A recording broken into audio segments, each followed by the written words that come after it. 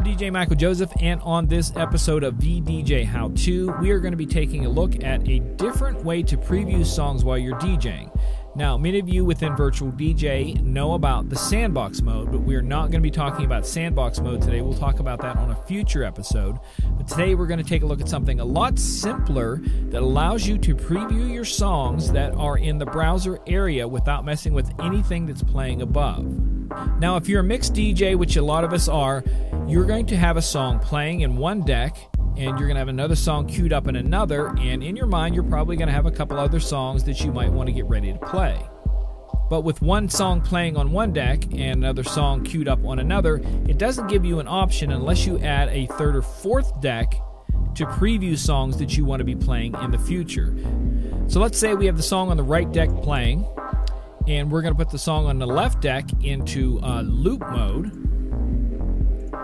And therefore, we're ready. We have this song playing with the volume up, this song looping, ready to go for the next time with the volume down. So now we still want to preview. So if you are in Q mode of the headphones, depending on whether you're using split Q or regular Q, you're going to be hearing this song and this song. This one's going to be going out to the main speakers. This one is only going to be heard in the headphones. But we want to preview some of these tracks.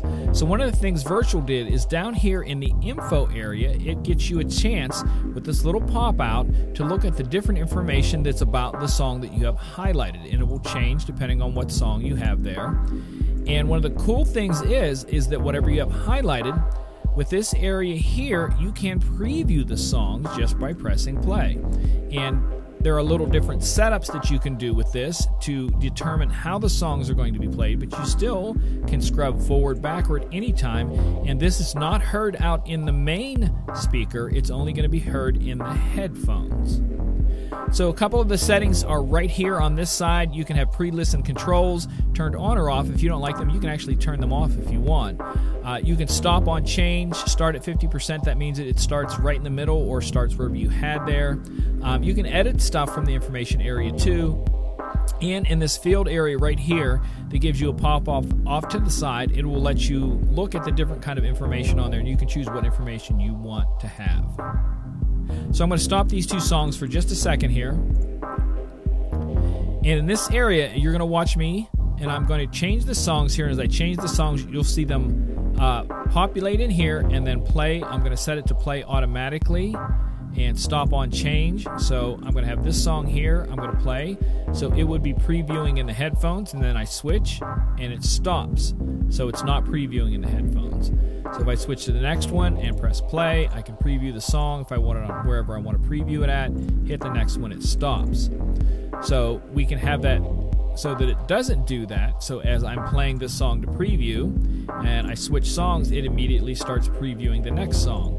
It immediately starts previewing the next song. And if I take off the 50%, then the same thing. I can scrub from here, go to the next song, it picks up from wherever I left that off. I can scrub forward or backwards, click on the next song, and it all goes on there.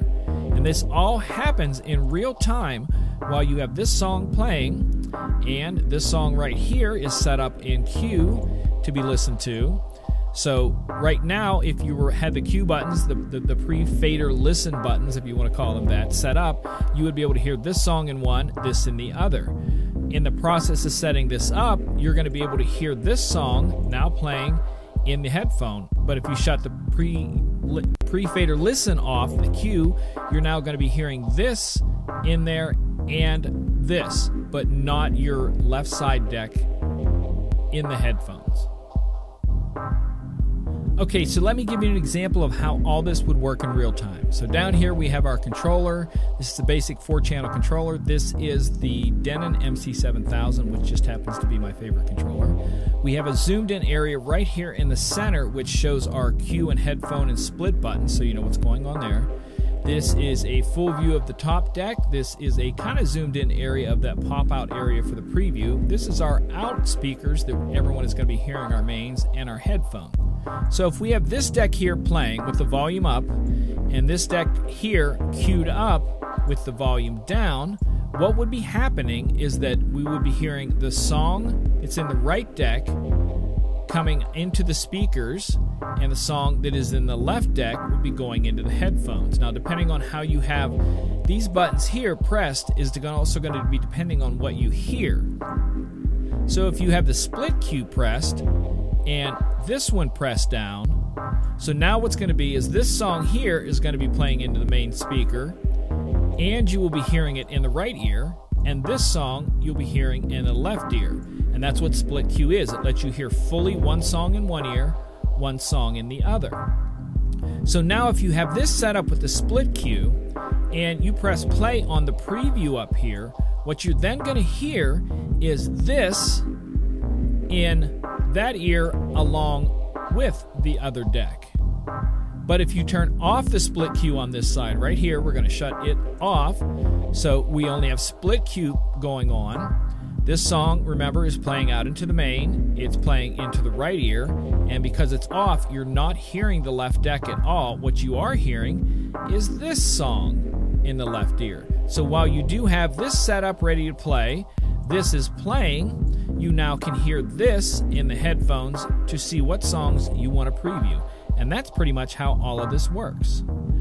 So there you have all the information you need to use that pop-out area to preview the tracks, so that while the other two are going on and the crowd is dancing and you're getting ready to cue, you can go song by song and take a listen to some of these and then decide, hey, I really like this song right here, I want to play it in a bit, and you can drag it down into your holding area and you're ready to go.